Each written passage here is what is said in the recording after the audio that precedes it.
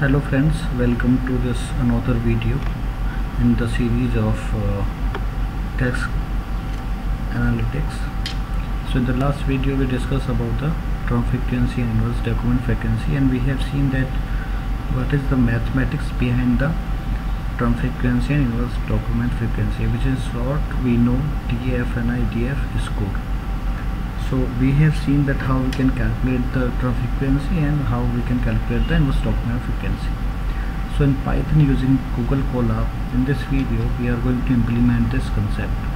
So first of all we have to import the TF-IDF vectorizer, like we have import count vectorizer when we are implementing the backover. So in the TF-IDF implementation we are going to import the TF-IDF vectorizer. So from sklearn library you can easily import this TF-IDF vectorizer. So import TF-IDF.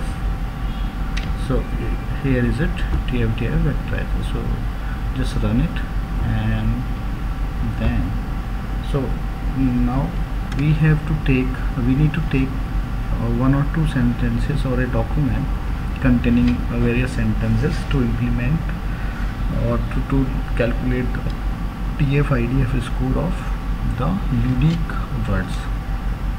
So for that we have to first we will create a instance of this vectorizer. So here we have created an instance which is like this,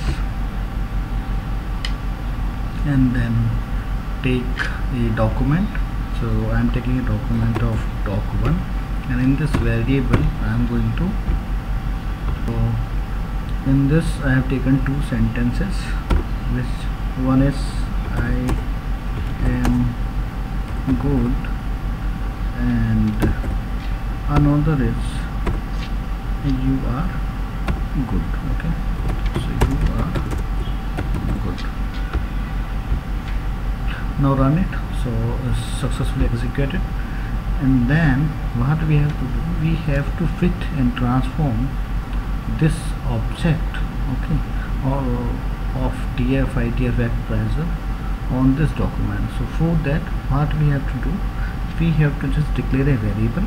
So TF-IDF, which will be the score of these these words, then we dot fit transform. So actually it's very easy, and now it will take the document as an input.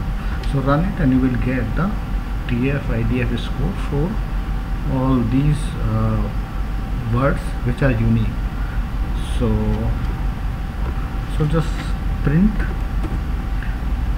the score, so TF-IDF, and now you will see that we are having these values which are 0.57 and 8.8, 1.63, and this like this.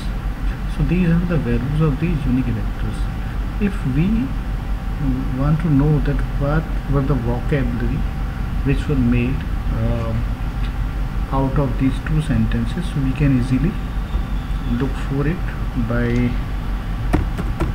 this print, and then we dot vocabulary. Okay, so here we have this vocabulary. Now if you run it, you will get the vocabulary of, so these are the unique sentences, because these are the unique words, okay, in this document doc1.